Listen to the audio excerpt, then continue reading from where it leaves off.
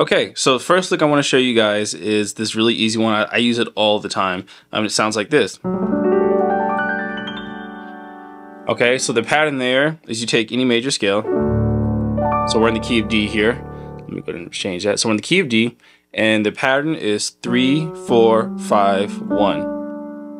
And it just repeats over and over and over and over again. So I use two hands for this. One finger on the left hand hits the F sharp, and then the other three fingers like that. Okay, and I just repeat that.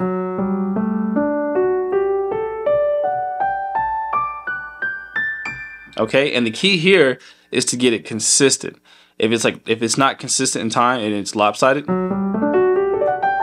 it sounds nasty. It's got to be like a freight train, just chugging all the way through. And when you speed it up, it's really nice and smooth. So that's the first arpeggio lick that you can use. I use it all the time while playing, so let's give it some context.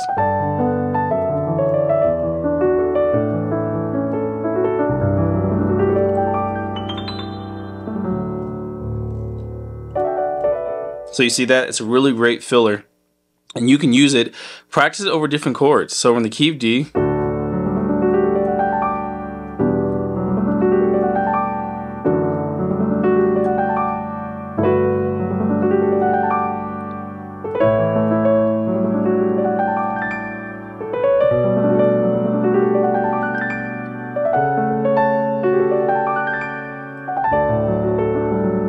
You see that? So if you practice it over different chords, it'll give you an idea of how it sounds. And so the sound is different over every chord, which is really cool. So it's only one lick, but if you put it over different chords, it sounds different. So let's put it over a flat 7. So right in the key of D, so C major B flat 7. So let's see here.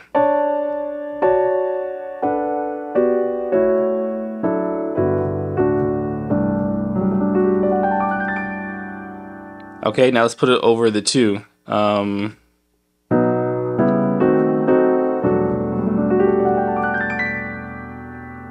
So same lick, but it sounds so differently because I put it on a different chord. So when you're playing these arpeggios, make sure that you experiment putting them over different chords, because that essentially changes the feel of the arpeggio. So it's one lick, but it's got infinite applications. So one last time, the pattern is 3, 4, 5, 1, and you repeat that over and over again. Use two hands.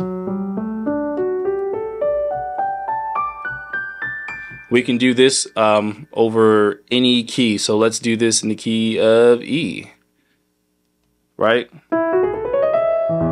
3, 4, 5, 1.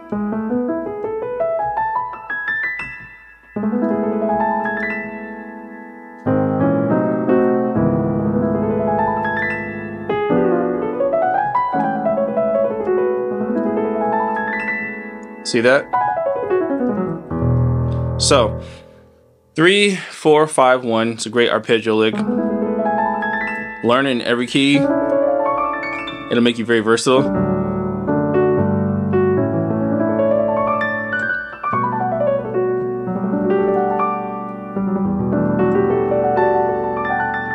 All right.